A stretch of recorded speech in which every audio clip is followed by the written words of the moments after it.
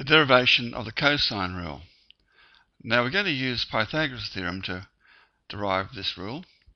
First of all, looking at the triangle AMB, we can see that h squared, h squared plus x squared is equal to c squared. Of course, that means that h squared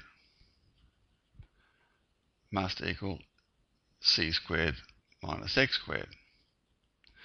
Now, in the other triangle, on the other side, we can see that h squared plus, now down the bottom here you'll see that was x. Now this was b, opposite big B. This will have to be b minus x. That's b minus x all squared. And that's equal to a squared,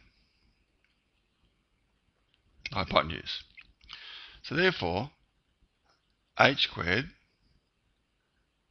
must equal a squared minus b minus x all squared. Now if h squared equals c squared minus x squared and h squared equals a squared minus b minus x all squared, we can say therefore c squared minus x squared equals a squared minus b minus x all squared. Now we could be a bit careful here with that negative sign. Now I'll just expand inside first, so I'll get b squared minus 2bx plus x squared. Now removing the sign, we get a squared minus b squared plus 2bx minus x squared. So let's write this out again here. And conveniently, we can see that these x squareds will cancel out. So now we can say, leaving the a squared on this side and taking it across the other, we'll see that a squared must equal b squared plus c squared minus 2bx. Almost there. Now to work out what x is, we can see in this triangle here that the cos of A, the cos of the angle A, must equal x over c. Therefore, x is equal to c cos A.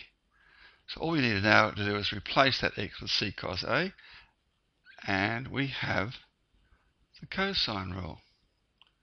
Minus 2bc cos A.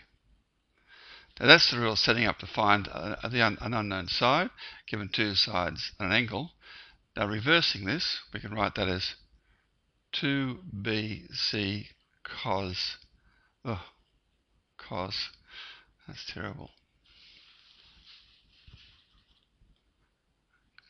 Okay, that's cos A, 2bc cos A equals b squared plus c squared minus a squared. So you can take that across that side and the a squared back. So cos A equals b squared plus c squared minus a squared all over 2bc. Okay, and that's the other variation of the cosine rule. Okay, given three sides, find the angle. Alright, well that's the derivation of the cosine rule. Thanks for watching.